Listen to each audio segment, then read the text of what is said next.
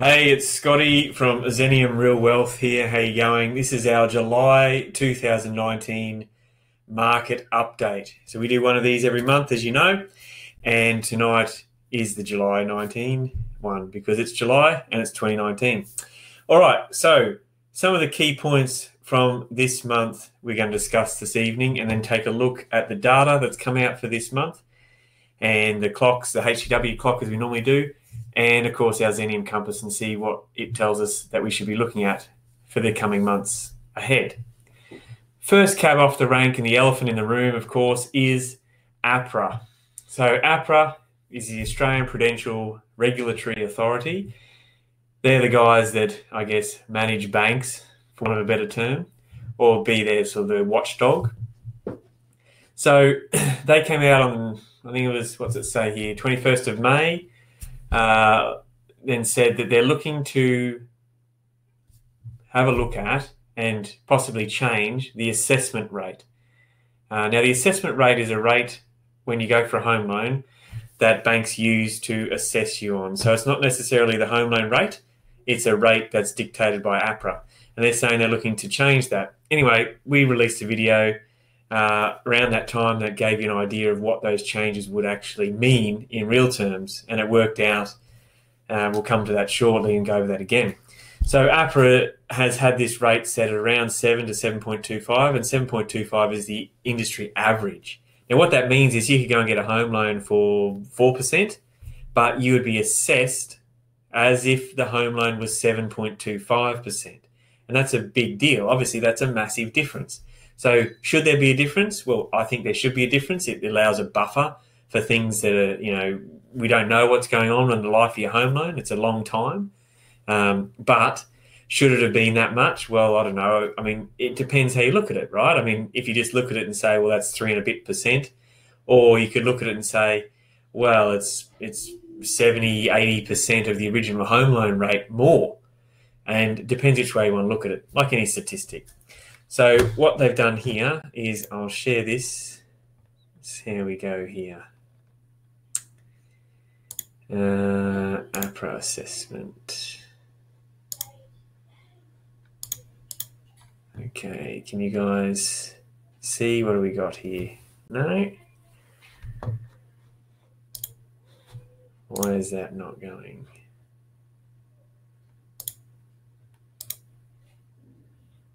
All right, now you got my screen? All right. So as you can see here, it came out on the 21st of May. We'll look here, APRA finalised amendments now. We'll go in there.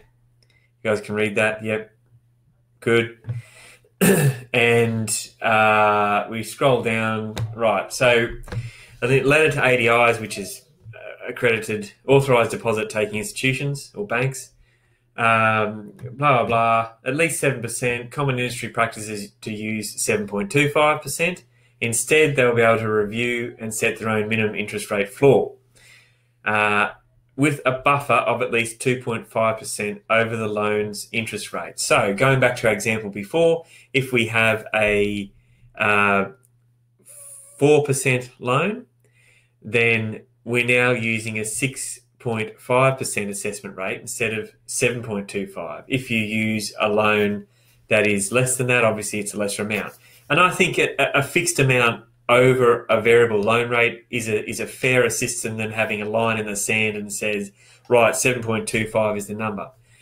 Blah, blah, blah, we're raving on, right? The point of this is that my mate Todd and I did some calculations, and it came down to this. On the average household income, and we just average a lot of things, and there's lots of averages, right? There's no such thing as an average person, but this was an average. Buying an average property, I think it's around 700,000. Their borrowing capacity difference was 10%. So they were able to borrow an extra 10% if the serviceability rate changed by 1%. So if the serviceability rate drops from 7.25 to 6.25, that couple, that imaginary couple that we used, had the ability to borrow an extra 10%. That is a lot. That is a lot of borrowing capacity increase from a 1% change in the serviceability rate. Now, bearing in mind that doesn't change any of the bank's rates. We're not talking about RBA rates here and rates dropping. We're talking about an assessment rate. On assessment rate alone, it put an average of 10% extra in your pocket to actually go and buy property with. So that is a pretty big deal. All right. So that's the APRA update. Now, you can make your own, I guess, conclusions as to what that means. Does that mean the property market is going to be fueled because more people have money? Does it mean that it's just another sign it's the end of the world? I don't know. Like, that's your call, right? Depends how you want to read the glass is half full, half empty, or doesn't have anything in it all, whatever. So what we're going to go on to now is, as we cover every month, is our HTW update. You guys got that one up there. So that is the Herod Todd White National Property Clock. They get this out every month. I think there's a handout that might be going to be shared at the moment. If not, you can jump on their website, which I think is htw.com.au. I think it might be Herod Todd White, and get in their free email newsletter thing that comes out every month. And this whole report is in there. I've just grabbed the clock out because that's what we're going to discuss. So I don't want to talk over things you already know, but if you can see that clearly, I'll see if I can make it bigger. Here we go. It'll make me smaller. Does that make it bigger for you? I don't know. The towns in orange are changes from the month before. It doesn't tell you where they were, it just tells you it's a change. And the ones in Adelaide are in the same position. Okay? So if we go around, the clock here is peak of the market. That's top of the market, top price, top activity, all that sort of stuff. We go down, there's a declining market, starting to declining, approaching the bottom of the market, where everyone's scared, doesn't do anything. Well, we'll talk about that. Start a recovery. Oh, things are looking, there was a house sale this week and there hasn't been one in 2 years. Oh, that's great. There we go. Rising market, approaching peak, and at the peak again. So right now, Hobart's approaching the peak. We've got Adelaide Hills, Barossa Valley. There's wine regions over there in a rising market. We've got start a recovery. A lot of Queensland and semi-mining related or tourism related towns over here and regions. Cairns, Gladstone, Mackay, Port Hedland in WA, and Whitsundays. We've got bottom of the market, Alice Springs, and a lot of the southeast corner in Queensland, so Brisbane, Ipswich area. We've also got Melbourne, Perth's been bottom of the market for a while, and we've got Toowoomba back around there. So Toowoomba was declining there for a while, and so yeah, there's a lot of that, especially a lot of that southeast corner there. If we start at the top, at the peak of the market, we've got Bathurst, Canberra, Albury, Dubbo, Sunshine Coast, starting to decline, Coffs Harbour, Central Coast, all that sort of region there in New South Wales, tagging on to Lismore, Gold Coast, that sort of thing. We've got Tamworth, declining market, Kalgoorlie, Newcastle, approaching bottom, Broome, Geraldton, Illawarra, some stuff in WA, Southern Highlands, and Sydney, they think, is approaching bottom of the market. So that's an interesting one. You can see Sydney's orange and it's different from before. So that's great. But as usual, we say, well, what does that mean? What does that actually mean that we can do? All right.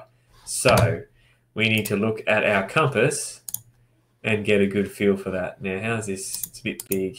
How do you guys see that? All right. You got that there.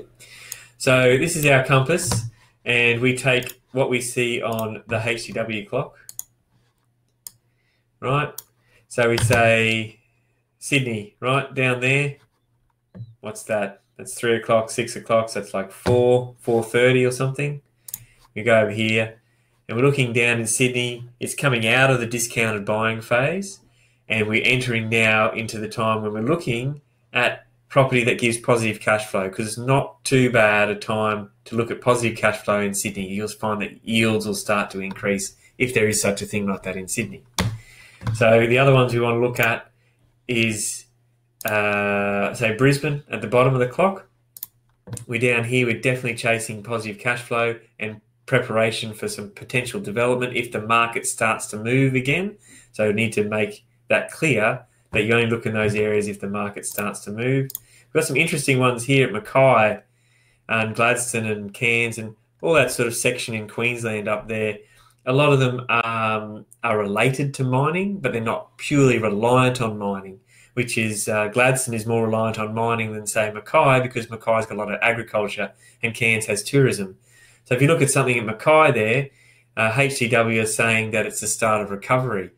Now, a start of recovery is not a bad time to go and think about doing something there. And you might go, oh, gee, Mackay, it's been in the doldrums. Who wants to do that? That's a fair call, right? But you got to go by the data. You can't just go by your gut all the time. So when you get to Mackay, it's saying, well, start a recovery. Well, the next step around from that is into a rising market. And if we can produce other data that says, well, that recovery is more than just a concept, it's an actual, then that wouldn't be a bad place to look for a few things to do over the next 12 months. So that's one to keep an eye on. Up here, one that we don't want to be looking at doing anything at the moment would be Hobart. It's approaching peak of the market. So that's over there at, say, 10 o'clock on the clock. That's right up there. That's right where we're saying to get out, okay? We need to be getting out of that market now. We're not in the Hobart market, and I don't think any of our clients are in there at the moment. But if they were, we'd be looking at exiting them, especially if it was some sort of project or a short-term hold venture. So that's how you use that compass there. And where are we going back here? In the start of decline, we're looking at Gold Coast, Lismore, Tamworth, Central Coast. So there could be, that's looking at, say, 230. That's over here, right where we're saying to get back in and assess the market. So in those areas there, we'd go and assess it, and there could be some real potential for some massive discounts in those areas. And that's what we've got to keep an eye on. And so that's the discounted buying. So we'd colour code them blue, we colour code Brisbane green, and anything on the development side, we colour code red.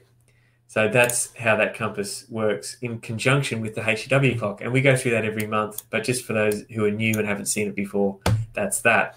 So that's the big news of the month there. We've got the APRA essentially taking the certain floodgates off for lending, definitely making it a more fairer and adjustable system based around rate rather than a fixed line in the sand. We've got our update from HTW and where they say their data points are for the month and the months ahead. And of course, we've seen how that works with Zach, our Xenium compass. The last thing I'll talk to you about this evening will be just where we sit on the overall property clock there, which is Philip Anderson's clock. And I'm not going to go through exactly how this works, but I'm just going to point out some dates. So once again, we're still sitting, that hasn't changed, we're in that 1920 mid-cycle slowdown. I think that we are seeing that now, which is evident by a lot of those suburbs entering into a downward market, or Sydney was leading the charge there. I don't think we're out of that at all at the moment. So there could be good buying, and you need to look at some regional areas to balance out, you know, some of those cycles that are move independent or slightly differently to your capital city markets. But one thing to note is that we're looking at the you know, some US charts as well with their yield curve, whether it's inverting with long-term bonds, short-term rates, that sort of thing. And that's something to watch there as we come into a mid-cycle, because that usually goes inverted. So we come around there. Once that comes out in 2020-ish, then we're on to the second stage of the cycle, and we're in full swing ahead. So that's just something to note. We touch on that again every month just to make sure we know where we're at on that one, but you guys all have a copy of that anyway. All right, so I think that is probably about it. I'll stop sharing this, come over here. All right, I'm back. That's it. That's, as you know, with this format, we spend about half the time talking about the update, and then if there's time left, we talk about some questions. So if any of you got any questions at the moment, chuck them in the sidebar, and Jason or myself will answer them as we go. I think the only other thing I'm going to talk about right now is the prediction of interest rate drops from the RBA, another one or two before the end of the year. What does that mean? Well, if they drop it twice, it's 0.5%, and you can do your own calculations on your home loan or your investment property if the banks pass on the full rate. Does it really make a difference? I mean, if your interest rate is 4.5, it'll go down to 4 if the banks pass on the full suite of everything. That's not what I'm talking about. I'm not talking about will it make a difference to your back pocket? Will it make a difference to what the economy is doing or what people's perception are? See, when rates start dropping, there's a big contingent of people that start saying, well, the economy's not great. Rates are dropping, so that's to stimulate the economy. It must be bad. Now, I'm not going to comment on that. I mean, everyone can interpret data their own way. What I am going to say is that you're going to be able to find a story in no matter what you want to look for. So if the economy is bad because rates are dropping, then you're going to find that story and you can run and agree with it. That's okay. Or you could say, well, gee, money's never been cheaper. I'm not saying you should go out and take a whole bunch of debt, but you should definitely be looking to pay down your personal debt while it's at a discount and on sale, right? I mean, your home loan's on sale. That's effectively what it is. Our long-term average of home loans has been, until the past few years, between 7.5% or something. We're nowhere near that now.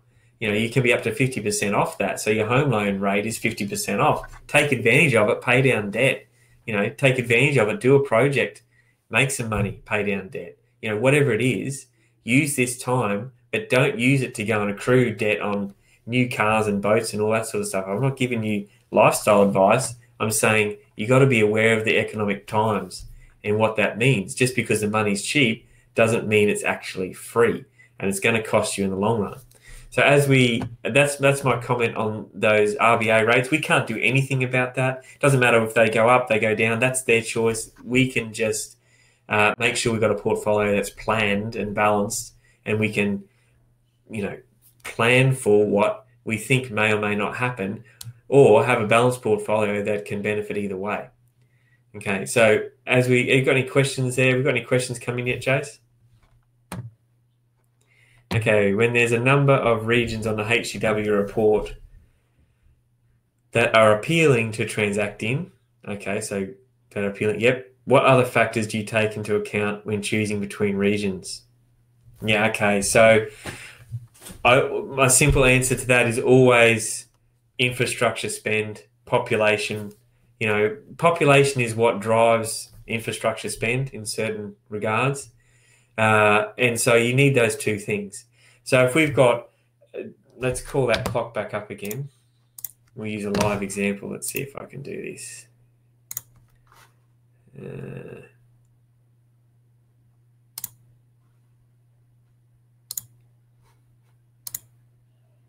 Okay, got it back. Man, I'm nailing this technology tonight. All right. So we go over here and say something that's appealing to invest in, say, a rising market, okay? So we've got Hervey Bay over here on the rising market, Launceston, Shepparton, Emerald, Barossa Valley, Adelaide Hills, Adelaide. Now, look, there's one capital city there in that rising market.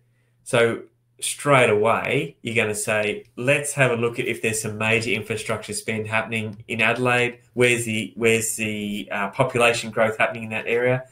Emerald definitely is a catchment for mining and agriculture, but it's very, very reliant on those things. Hervey Bay is like the death capital of Australia. People just go there to die. And sorry if you live in Hervey Bay, but your property prices are doing the same thing. Not an area you'd look at. On a rising market, yeah, in relation to what? Look at some background data. So straight away in that area that might be appealing to invest in, you go for where the population and infrastructure spend is. So I'd be looking at Adelaide Hills, that sort of thing. And in the other areas, exactly the same thing, right? Always check out that sort of stuff and what's planned for the area. That's a good question.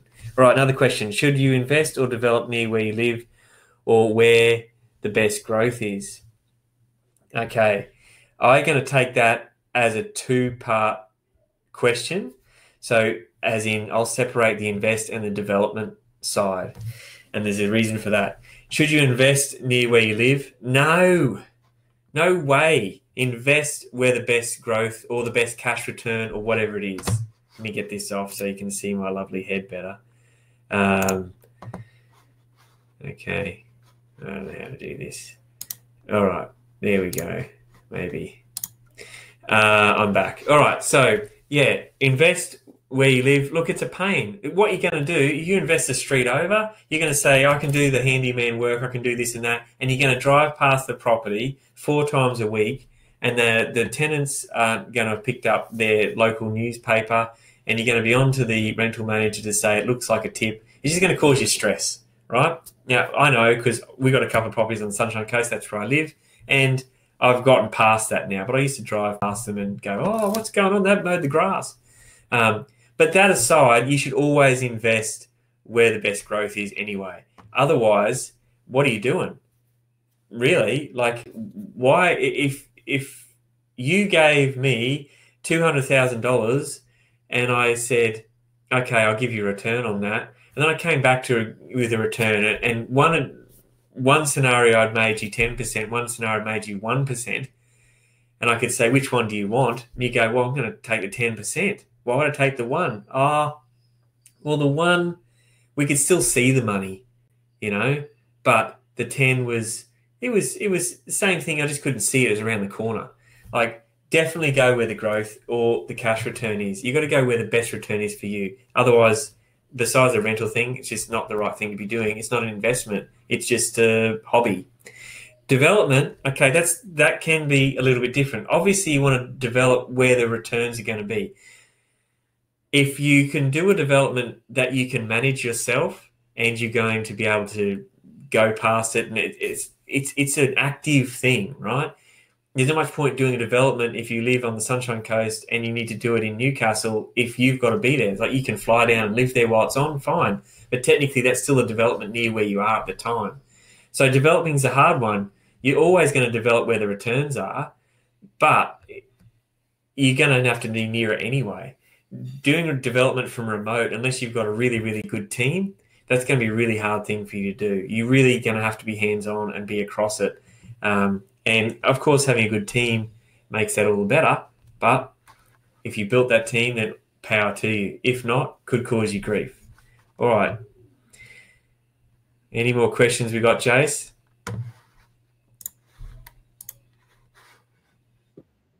Else have any questions, feel free to type them in the box.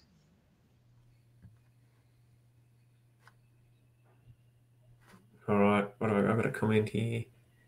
Seeing that. All right, well, that's it, because I don't need to hold you guys up any longer. This is just our monthly market update, so it's usually pretty quick.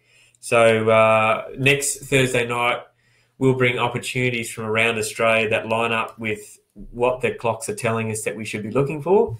So that'll involve, it doesn't always involve everything, but we'll always try and involve something from development, something that is discounted buying, something in positive cash flow, just to give you an idea how that works, and also provide real and actual opportunities if you're ready to act on them, and give you something to chew over, have a think about, and run with if it suits you. So that's next Thursday night. You'll get the emails out on that, probably Monday or something like that. All right, that's enough from me. This is Xenium Real Wealth. And if you haven't joined, click on the link in the sidebar there and join up. It's free. And we do these live sessions once weekly every month on a 4 type of rotating. So we always do 1 market update, 1 opportunities, 1 Q&A, and 1 special guest. That's every month. And it's all live and pre-recorded, and you'll get a copy of this after the event as well. So click down there to join Xenium. And that's it from me. I'm going to go and have some food. And thanks for joining us on this webinar. Have a great day.